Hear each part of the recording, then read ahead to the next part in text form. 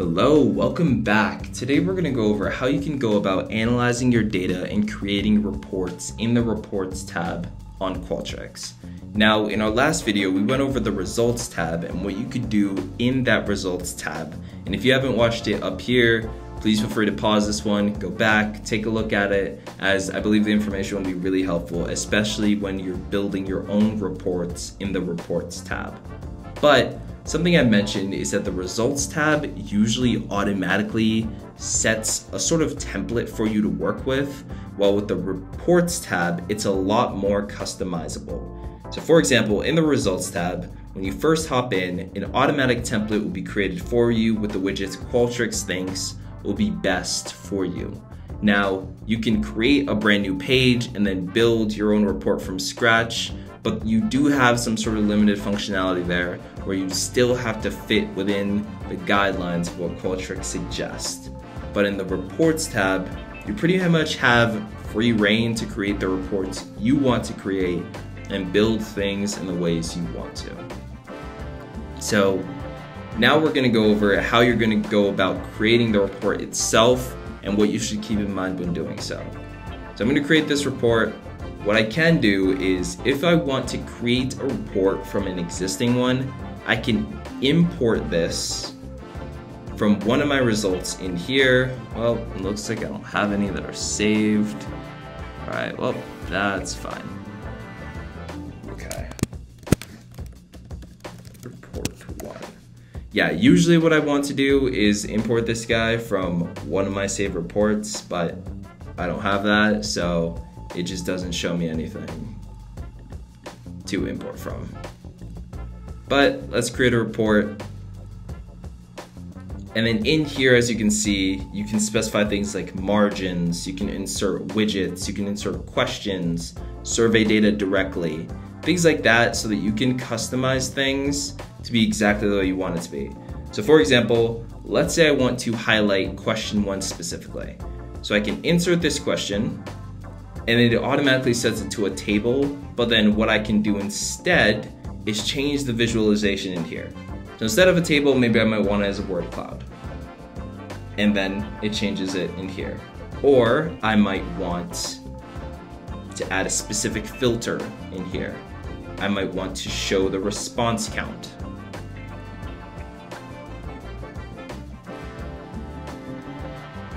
Or I might want to add another field in here to the same widget, just to the right of it. So like I can see Anastasia's comment, Anastasia's name for the first question, and her comment attached to it right next to it. So with this, you have a lot more room to play with things and sort of configure it in the way you want. So for example, if I were building this report, what I'd do would be I'd make something which is full response. Oops, I missed an S there. Response here. Then I might add Q3, move this, drag and drop it in here, so I can see their full response. Then I can add little sections under it if I want an at-a-glance analysis of the data or a breakdown of what the data is saying. So I'm gonna first add a divider in here so that I can separate the full response from something beneath it. Then I can add question 2. Move that under the divider. I can see the breakdown just as I saw in the Results tab. And then I can add the response count to the top left. I can break out by how long they plan on working. I can filter this. Okay, I'm not gonna break that out. And then let's see. And I can show the data values in here. I can switch it to a horizontal bar if I want to, if I like it in the vertical format, and things like that. And then I can also add another divider. And then what I can do in here is add Q3 and then make this guy a word cloud.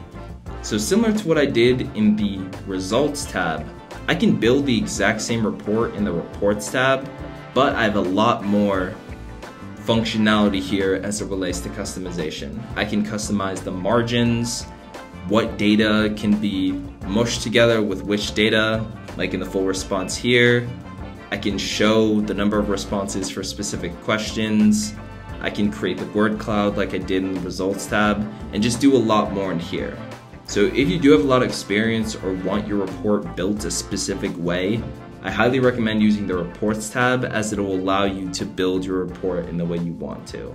While if you just want a sort of templated report where Qualtrics restrictions, quote unquote, are good enough and you don't need any sort of customization in there, then the Results tab might be what you'd opt for instead.